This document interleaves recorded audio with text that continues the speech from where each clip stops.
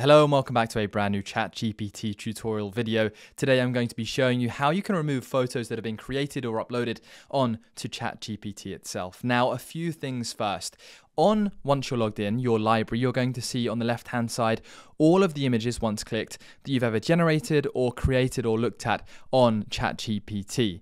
Now, at the moment, there is no dedicated way to actually click on them and to select delete. This is a feature that as of August 2025 is being rolled out. So some of you at the top may see on the three dots delete images as well as show hidden images. If you see delete images there, then you're in luck, you've got the beta early and you can delete whatever images you like. It may also pop up right here where once you click on the image, you can say, delete image or whatever that may be. Another workaround, if you don't currently have that feature, if you haven't got the new beta, is actually via deleting the entire chat where you made that photo. If you delete the entire chat on the left-hand side, then that photo will be gone forever. So what you need to do is find that chat, go to the three dots and then select delete.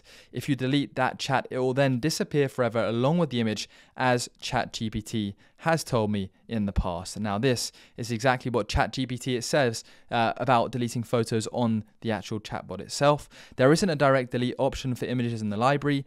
It's more of a history. So you can hover over the image, look for three dots and click remove from view. This is slowly rolling out. Or if that isn't there, a workaround is to clear your entire chat history or disable history entirely in settings under data controls, and that prevents images from saving going forward. So then to do that and delete the entire disable history, then you go over to, in the bottom left hand corner, your account, settings, data controls, and there you can see delete all chats, and thus if you were going to do that, you could actually delete all of that data in the past. So I hope this helps you out. I hope this is somewhat useful to everybody as well.